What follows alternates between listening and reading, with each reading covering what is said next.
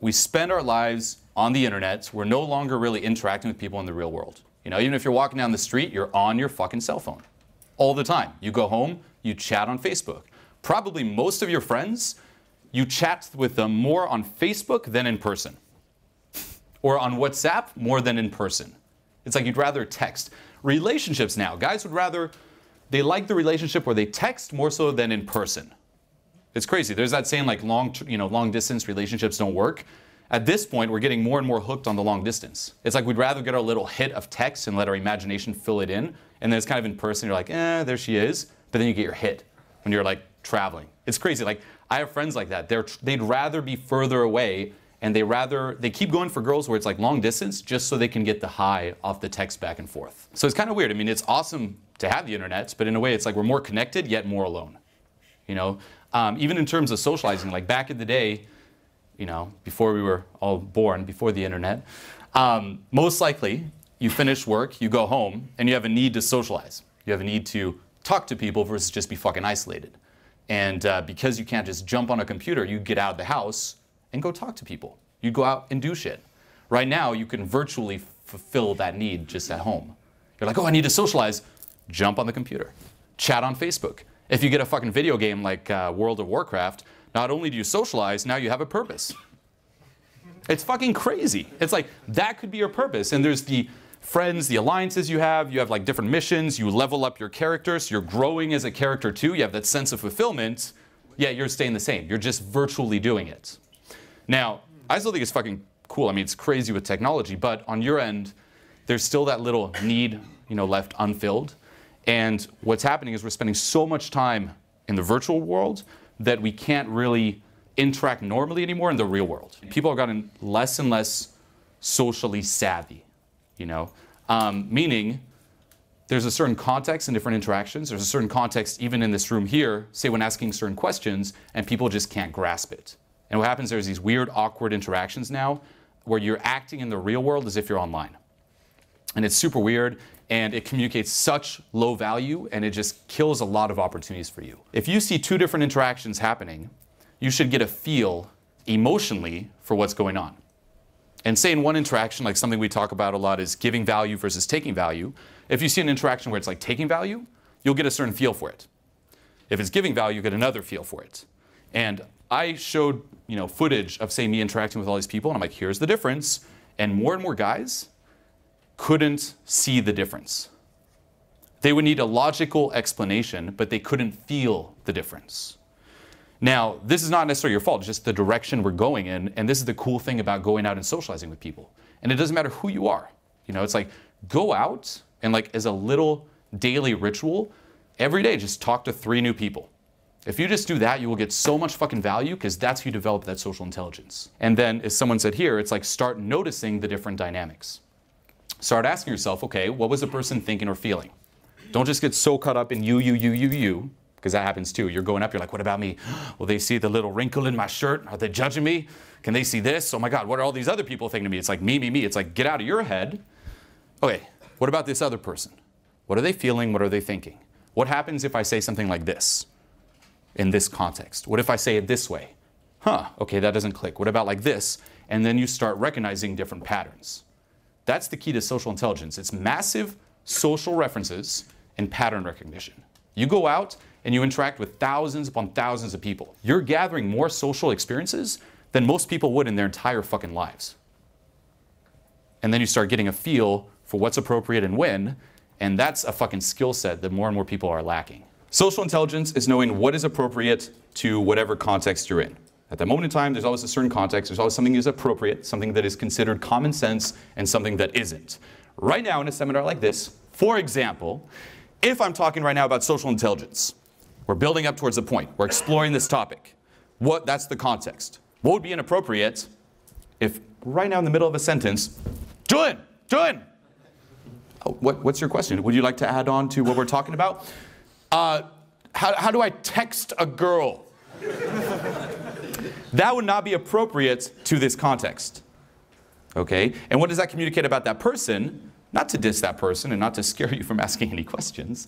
But what does it communicate? That person can't see outside of himself. He can't grasp, okay, here's the dynamic of the group, here's the environment, here's the context, this is what's going on.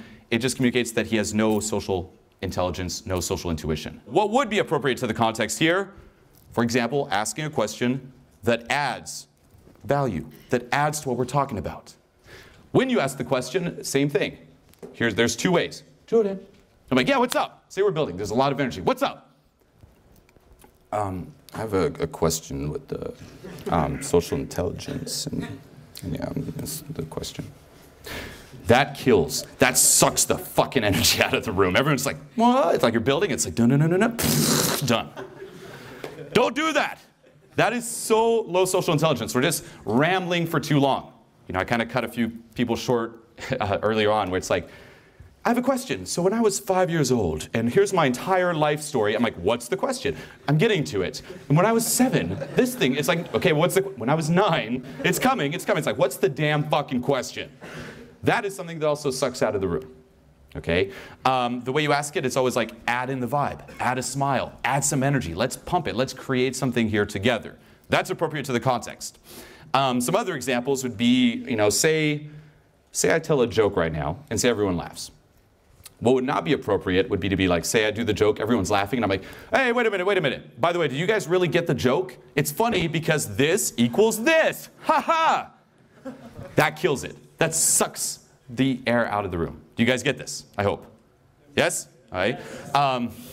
There's another one too. This was it was Jeff. He was with a client, and he was like standing on this on this stair thing, and he was talking to this girl who's like really, really tall. And she was joking because he's small, but he's standing on it. And she obviously knows he's standing on it. She's joking, oh man, you're really tall. He's like, yeah, and like jokes around with it. The guy who's with Jeff, he's like, no, listen, let me interrupt everyone, let me interrupt. He's actually not tall. Look, there's a step, so you see he looks tall because he's standing on the step. That just kills. It sucks the vibe out. There's not that social intelligence. And this is something that you have to learn, okay? And the way you learn this is very straightforward, but not necessarily easy to do. It's massive social references and pattern recognition. Yes, in the back.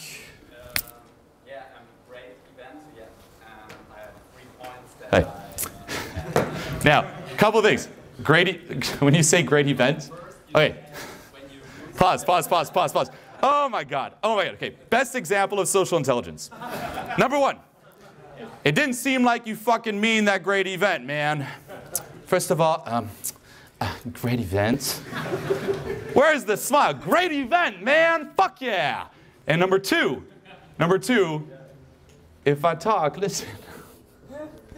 But the 3 points. Okay, what are your 3 points? I hope they're not 3 complaints, but proceed. I want to give like 3 points because you said that, and I think it's important to the other to know.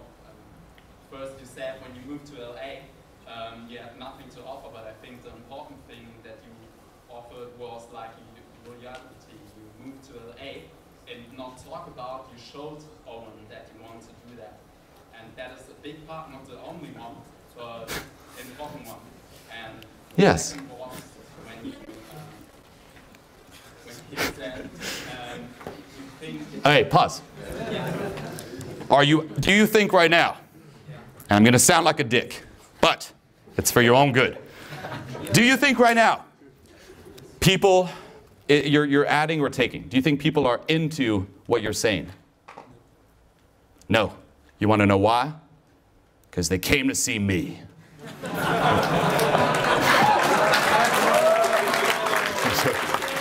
I'm joking. The intentions are really good behind what you're saying, but then it's like the context. So there's always an appropriate context. And because your intentions are good, that's awesome, but because you are not aware of the context, it just happens in like just any interaction. It's like if you, again, don't seek to understand first, understand who that person is, where they're coming from, who the crowd is, where they're coming from, what the context of this event is, it's not going to click and it's going to make things worse. That's like me coming up to a fucking, I don't know, business event and I interrupt the guy speaking.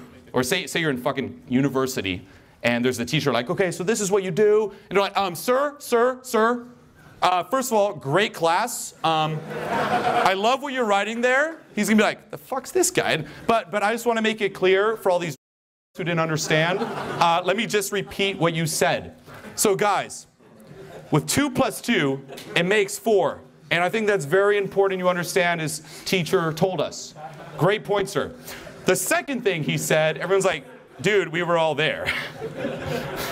We appreciate it, we were all there. But who the fuck are you? Not to diss it, again, the intention's really good. It's just like that awareness of the context. It kills every time. And that's what I'm saying. It's shocking too, because, I mean, how the fuck would you know? You know, it's like, it's all through these different references. If you're just spending a lot of time, and this is everyone today, on the fucking computer, and then you go out in the real world, you have no idea. Because on the computer, guess what? There's a live video, a webinar. What's next to that fucking webinar? The chat box. Hey guys, dick pics, and all this weird shit. And then you come to a seminar like this, and you're like, I guess the chat box is I just speak up in front of everyone. Dick pics? Yes. No, it's the context, the context, the context. And again, it's like, it's harsh to say here, and again, I really appreciate it, and I do agree with everything you said, by the way. That's what I'm saying. The place it's coming from and what you're saying is fucking on point, but because it doesn't connect, it just kills. And you'll repel a lot of people just in terms of who you meet after this in your life if you don't start to it, because you could be the greatest guy, intentions, have the greatest ideas, but it won't click with other people because of that. This is Julien, and welcome to Transformation Master. It was fucking amazing. This was huge for me. This was so important. This gave me by far the greatest epiphanies I've ever had. And we got like real deep, and I found some issues within myself. One of the best things I've seen so far in my life. What you're about to experience going through this program is what completely changed my life on every single level. Okay, be it health, wealth, relationships, higher purpose, you name it. This is the stuff that finally produced that true, long-lasting personal transformation we're all after.